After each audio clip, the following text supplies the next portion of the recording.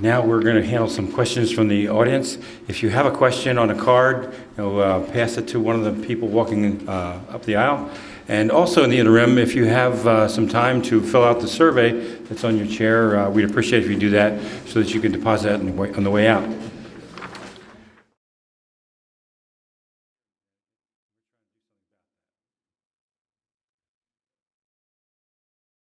What is the correct duration of treatment to be given after you see a rash? 2, 4, 6 weeks? I don't think there is a correct duration. I can tell you that the published relapse rates with doxycycline for 30 days, the clinical relapse rates run about 16% for doxycycline and roughly 19% for cefuroxime. So when I see an erythema migrans, I look at it as an opportunity to treat the person a little bit more aggressively.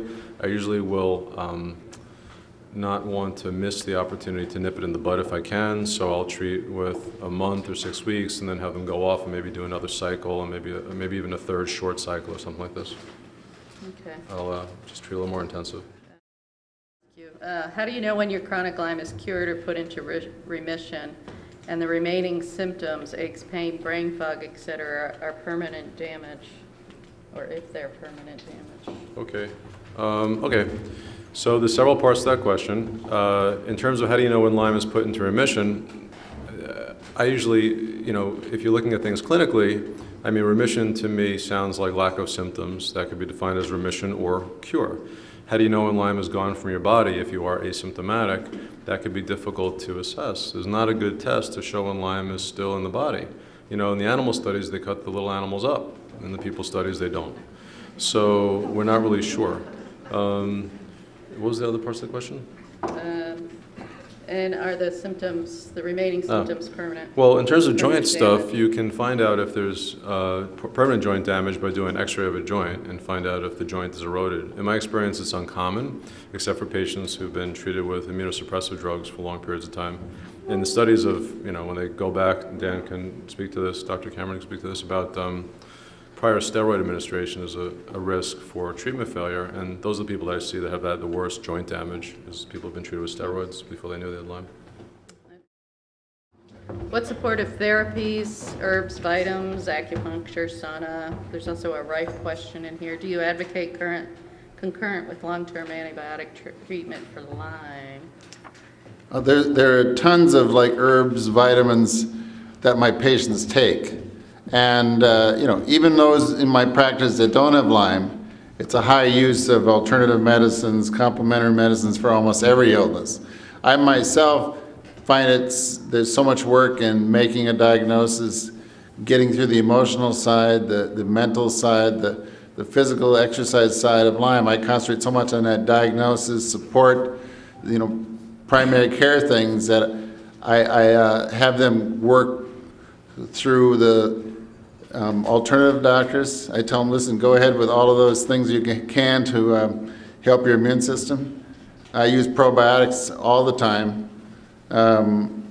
If someone's been sick for a long time, like months and months, there's so many people who are good at helping the immune system. All the alternative physicians, the acupuncturists, the massage therapists. There's so many healers out there that I tell them, listen, you get out there and try to, also exercise, do whatever you can to try to get your body back into balance. So there's many different anecdotal informations and many patients love adding something extra for their body. So I encourage them, there's no one trick if somebody's been sick for a while. Okay. Can neurological chronic Lyme symptoms like memory loss, difficulty with words, etc., be reversed with medication or treatment? I find that that neurologic problems like memory, concentration, irritability, fatigue, sleep, where they keep waking up all the time, it looks neurologic, but so often that an antibiotic pill works that I'll almost always work with doxycycline, work with amoxicillin, maybe use azithromycin. There's so many strategies, but in the end, at least 10% of the time, at some point, I'll be using the intravenous ceftriaxone. So I always feel that even though they might have neurologic, why go to IV all the time when so often you can just get on with a pill for those type of neurologic issues? Since fibromyalgia has most of the same symptoms, how would you get a correct diagnosis? I like to always quote when it comes to fibromyalgia, this study by Dr. Danta. He studied Gulf War syndrome people and found that when you come back with Gulf War syndrome, there's a certain package of symptoms. It's the same list as fibromyalgia and the same list as Lyme.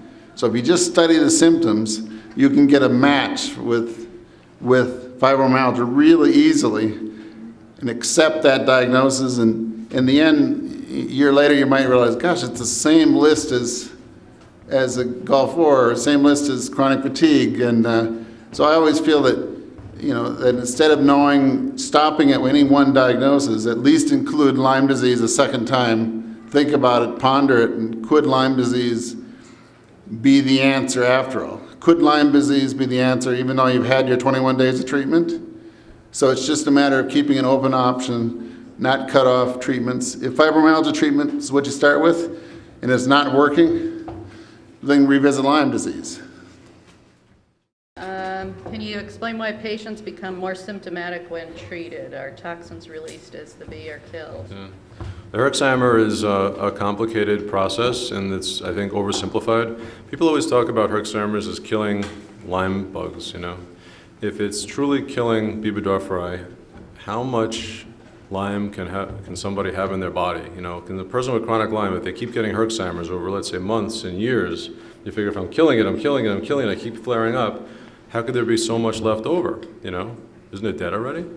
So I don't think that's what's really going on. I think a lot of what we perceive to be Herksheimer's is not just death of the organism, but rather it elaborating components of itself, blebs and things like this. Blebs are like microbial dandruff, and they shed under stress. And a live organism can shed blebs, and the body reacts to those, and it produces increased symptoms. So I think that's what's really going on. And are they toxins? I mean, Lyme has an endotoxin-like chemical in it, and the body reacts to that, so it's kind of like a biotoxin. What's the downside of long-term antibiotic use? They treat antibiotics in livestock, and they treat antibiotics obviously in hospital settings, and they're finding that most resistant organisms, those are the areas that they're coming from, not so much the outpatient Lyme disease population that we're aware of. So the studies of Army personnel, when they're treated with penicillin-type antibiotics, the flora becomes sensitive again once they stop the antibiotics within 30 days with penicillin derivatives. So yes, you can have antibiotic resistance. It typically goes back to normal after a period of time. There are some antibiotics like quinolones, which antibiotic resistance does not go back to normal, again, quoting from the Army studies. So with drugs like doxycycline, tetracycline, et cetera, not only does it not cause much of GI flora disturbances and thereby antibiotic resistance, it's not used for anything, really, except for tick-borne illness and acne. So it's not like when someone gets a urinary tract infection, the first thing you want to put them on is tetracycline, or if they get septic from a ruptured colon or something like this. So I think that the risk-benefit ratio is way in favor of treating if someone's actively symptomatic with Lyme.